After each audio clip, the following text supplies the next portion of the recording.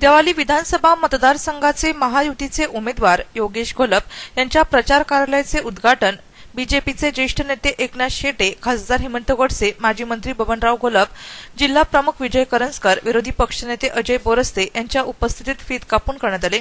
विदगाव येथील प्रचार कार्यालयाच्या उद्घाटन समारंभ पार पडला। या प्रसंगी खासदार हेमंत गोडसे, आमदार योगेश घोलप, जिल्हा प्रमुख विजय करंजकर यांनी मनोगत व्यक्त केले।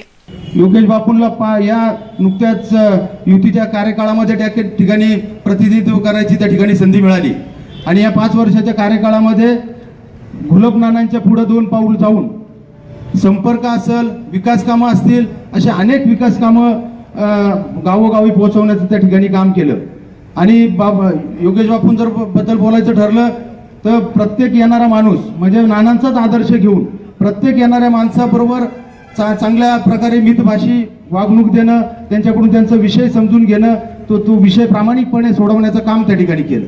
आणि म्हणून आपल्या सर्वांना या ठिकाणी कळकळीची विनंती की आपल्या जर मतदारसंघाचा विकास करायचा असेल तर आपल्याला सत्तेची गरज असते आणि म्हणून येणाऱ्या काळामध्ये युतीचं सरकार येणार ही काळ्या दगडावरची भगवी रेषा आहे। आणि म्हणून आपण ज्या प्रकारे या 5 वर्षाच्या कार्यकाळामध्ये योगेश बापूंनी ज्या प्रकारे काम केलं तर पुन्हा एकदा योगेश बापूला या ठिकाणी पुन्हा एकदा संधी देण्याचं काम आपण सर्वांनी करावं आणि येत्या 21 तारखेला अनुक्रमांक 2 धनुष्यबाणाचं बटन दाबून 50,000हून अधिक मतांनी आपण योगेश बापूला निवडून द्यावा अशा प्रकारची विनंती करतो आणि थांबतो। जय हिंद, जय महाराष्ट्र। या देवळाली विधानसभा मतदारसंघामध्ये प्रत्येक खेड्यापाड्यात वाड्या वस्त्यांमध्ये प्रत्येक जणांनी ही खून घाट बांधली पाहिजे की असं कोणी इकडे तिकडे कोलाट उड्या मारेल, असं कोणी इकडे तिकडे जाईल, मतलबासाठी काही पण करायला फिरेल आणि डोळ्यातून अश्रू काढून काही जरी मागेल, परंतु आम्ही स्वतःचा घात करून घेणार नाही कुठल्याही परिस्थितीमध्ये। ज्या घराण्याला, ज्या माणसाला आपण पाहिलंय, ज्या माणसाचे कामं पाहिले, ज्या माणसाचं कर्तव्य पाहिलंय, त्याच माणसाच्या पाठीशी समर्थपणे आपण सगळ्यांनी उभं राहिलं पाहिजे। आणि मतदारसंघामध्ये कुठल्याही परिस्थितीमध्ये मी ठामपणे सांगतो, नाना मी उद्यापासून मी नानांना सांगितलं की तुम्ही ह्या मतदारसंघामध्ये 4 दिवस मी असताना तुम्ही राहायचं नाही, तुम्ही इगतपुरीला जा, सिन्नरला जा, तुमचा तिकडे दौरा लावून देतो। मी 100% हा संपूर्ण मतदारसंघाचा दौरा करतो।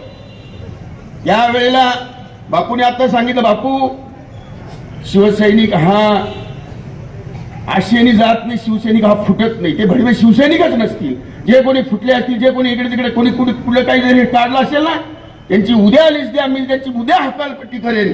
आणि कुठल्याही परिस्थितीमध्ये ह्या मतदारसंघावरती जो भगवा आहे तो भगवा हा महायुतीचा भगवा हा डौलाने फडकेल। मागच्या वेळेला 10,000 मतांच्या फरकाने, अरे 50,000 पेक्षा कमी नाही एवढ्या लीडने आपण येऊ आणि जे कोणी इकडचे तिकडे कोलाट उड्या मारित असतील त्यांना दाखवून देऊ, एवढंच मी या ठिकाणी आपल्या सगळ्यांना सांगतो आणि थांबतो। जय हिंद, जय महाराष्ट्र। आणि तुम्ही एवढा आशीर्वाद बोलू शकत नाही। आपण सर्व वक्त्यांनी सांगितलं की या ठिकाणी नानांनी 25 वर्ष एवढा निधी आणला, मी 5 वर्षात एवढा निधी आणला, पण मी जो काही निधी आणला असेल तो त्यांच्या पुण्यानेच आणला। त्यांचं जे नाव त्यांनी गेल्या 25 वर्षापासून ते रुजवून ठेवलंय त्याचा फायदा मला ह्या आपल्या मतदारसंघाचा कायापालट करण्यासाठी झाला।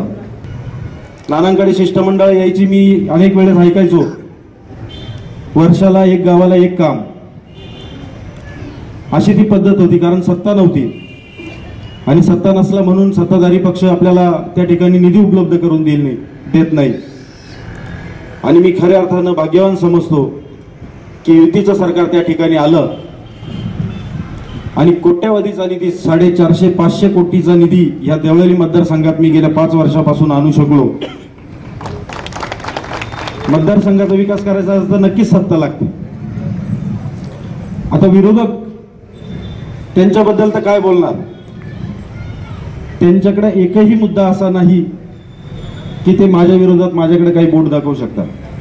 ते असं म्हणू शकत नाही की मी कुठल्या गावात काम केलं नाही, असं एकही गाव नाही, लाखात नाही कोटीत प्रत्येक गावात काम चालू आहे, कोटीच्या वर, लाखात एक पण गाव नाही। आणि असं करत असताना कुठेतरी घराणेशाहीचा आरोप होतो, याला घराणेशाही नाही म्हणत, याला निष्ठा म्हणतात। 30-30 वर्ष जर एक पक्ष एकाच घरात जर उमेदवारी देतोय तर त्याला निष्ठा म्हणतात. निष्ठेने काम करतो, जनतेची सेवा करतो आणि म्हणून पक्षप्रमुखांनी ही जबाबदारी माझ्याकडे दिली.